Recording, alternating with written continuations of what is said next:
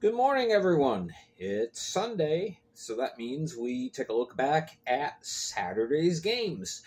Funny how that works. For those of you who may not know, this is the old Binghamton Whalers logo. The Binghamton Black Bears did a nice little Whalers throwback thing because back in the early 80s, the team in town was called the Binghamton Whalers. They were the top team for the Hartford Whalers. And yeah, how convenient. So anyway, that was a fun game to be at. Danbury did not have too much fun, though. They looked a little flat last night.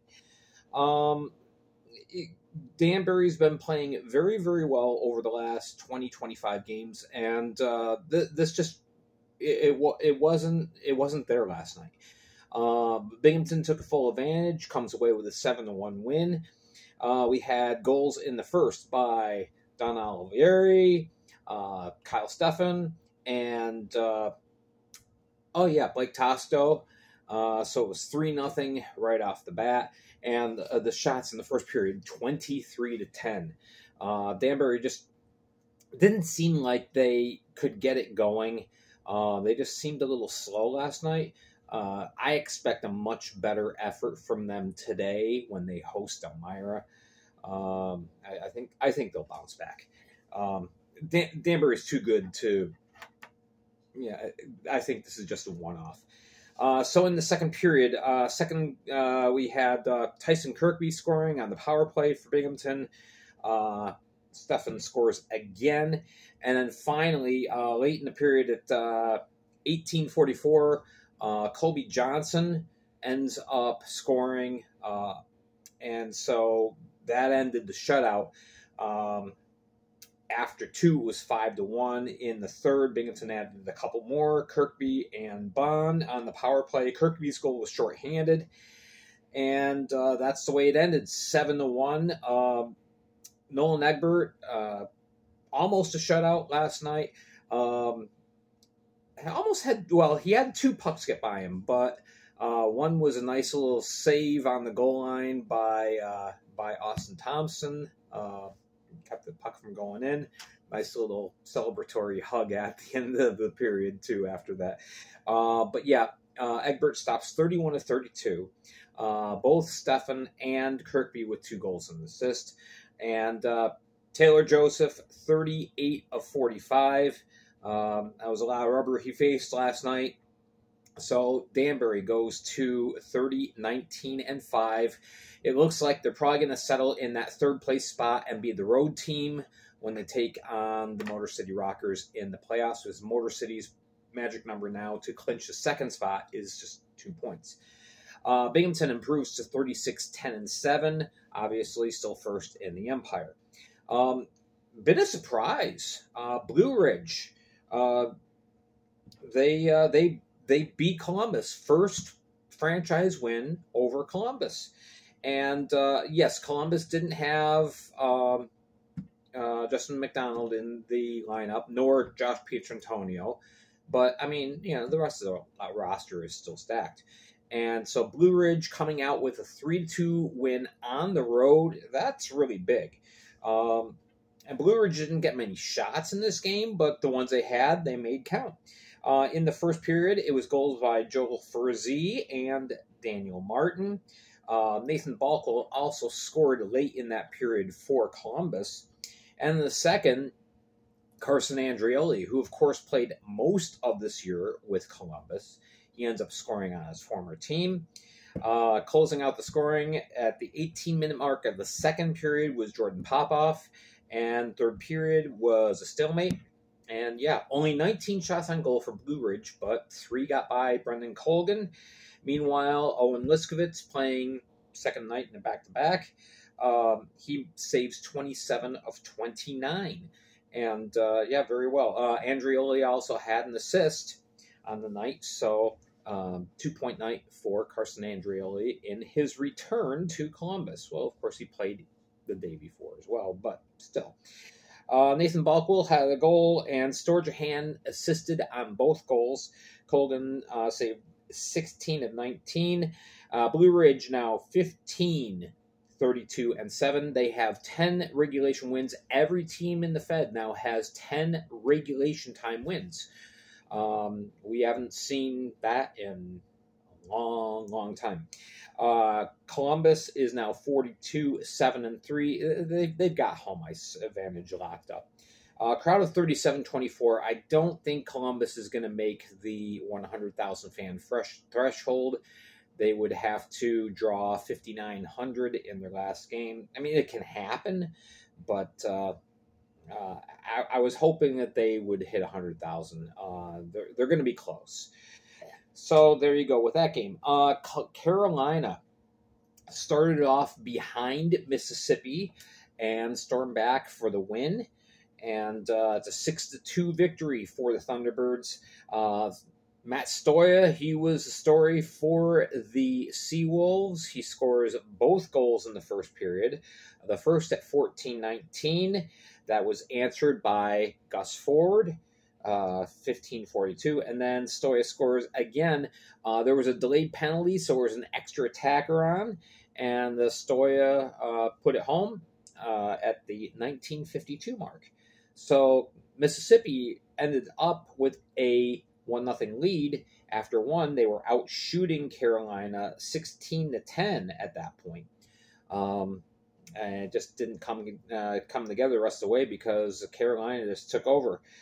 We had a power play goal by Dawson Baker at the 14 mark. We had Joe Kennedy getting on the board, and then a minute and a half after that, Roman Kramer scores. So 3 goals unanswered in the second period for Carolina. And then in the third, they added a couple more just for good measure. Both goals scored by John Batista, about 3 minutes apart from each other. And yeah, a nice little 3-2 win by the Thunderbirds. 29 shots for each at the end. Carolina improving to 39-11-3. Of course, they are the number 2 seed in the Continental Division. Mississippi 21-28-3. I'm concerned about Mississippi. They have now lost 17 of their last 21 games. That is not the way you want to end the year. They need to figure something out quick. The talent is there. The players are there. It's just not happening right now. So anyway, with this game, Batista with the 2 goals, and Nate Keeley had 3 assists on the night. Karpinski started in goal, 27 saves and 29 shots. And for the Seawolves, Jackson Bond assisted on both of Stoya's goals. Shepard stopping 23 pucks, 6 got by him. So there we go. Good crowd, 28-72 on hand in Biloxi last night. Now Mississippi was shorthanded. They were down a skater, but nonetheless, it's tough sailing right now in Mississippi. All right. A game that could have clinched a playoff spot. Well, no, things go on another day at least, as Elmira falls to the Watertown Wolves 4-3. This game was much more gentlemanly compared to Friday night's melee.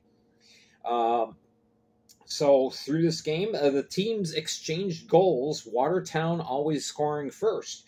You had Carter Thornton scoring shorthanded at 12:53 of the first, countered by Cam Yarwood on the power play at 14:23.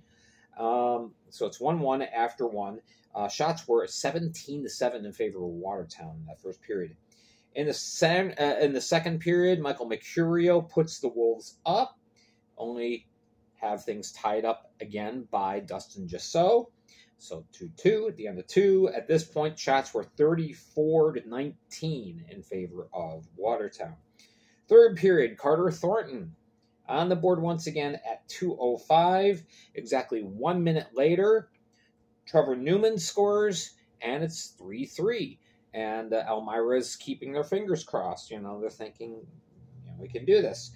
But eventually on the power play, Jacob Black scores at 13:43, and that would be the final goal. Final score 4-3. Sammy Bernard. It's always tough when you see a goalie have this many saves and come out with a loss. 48 stops by Simba. Great night for him. Eloi Bouchard, 22 saves and 25 shots. Carter Thornton with the 2 goals. Jacob Black had the goal and assist. So the magic number remains 6 for Elmira. Things could get clinched today. Elmira plays in Danbury, and Watertown hosts Binghamton. If Binghamton wins, and if Elmira wins, there you go. Done deal. And Elmira would clinch that final playoff spot.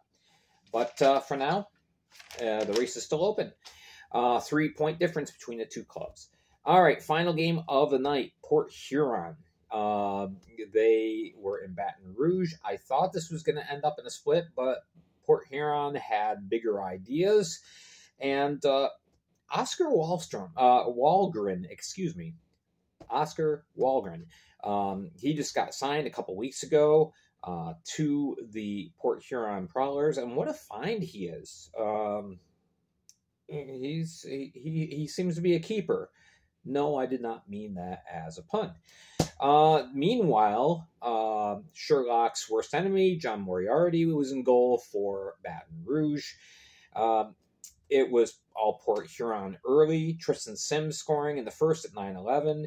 At 17-19, it's the first pro goal by Brett Lockhart. Congratulations, Brett. Shots were 14-12 in favor of Baton Rouge in the first, but Port Huron was up where it mattered most, up on the big board.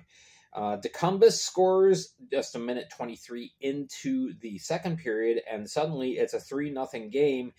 But Baton Rouge managed to climb back thanks to Noah Robinson. 2 power play goals, one at 6:26, one at 8:33. So now it's 3-2, and the game's getting interesting. Just looking at things overall, Baton Rouge has been playing a decent game the last couple of weeks. Of course, they had 3 wins last weekend, and then they still played Port Huron tough this weekend. In the end, though, Jake Vaughn, he ends up scoring. Congratulations, Jake, for the Prowlers. That's at 11-13, and the final is a 4-2 score. Shots are pretty close in this game. Baton Rouge ended up with 35 shots as opposed to 34 for Port Huron. Port Huron now 28-20-6. Baton Rouge 13-36-4. Unfortunately, they lose some ground to Blue Ridge. They were hoping to overcome Blue Ridge, get out of the basement. Now the edge is 5 points in favor of the Bobcats as far as holding on to spot number 5, which, of course, not in the playoffs, but you're playing for pride. So Blue Ridge trying to stay up on the Zydeco.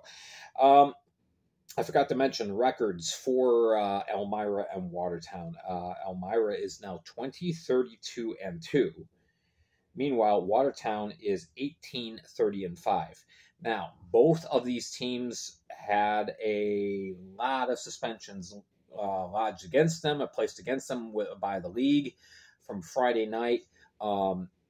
Frankie McClendon and Coach Tyler Jurich had just 1 game each, as did Tate Leeson for Watertown. So they didn't play last night. They weren't in the game last night, but they are available to play today. So that goes a long way. So Elmira was 1 player short in the game, and Watertown was down 2 because they have 2 players on multiple game suspensions whose years are now probably done unless they make the playoffs. That being Josh Tomasi and Dakota Seaman. Dakota Seaman was an 11-game suspension as a repeat offender. So, all right, so that is last night's action. We've got 3 games on tap for today. Maybe a final playoff spot clinched. We will see. Make sure to hit like and subscribe down below, and thank you so much for watching.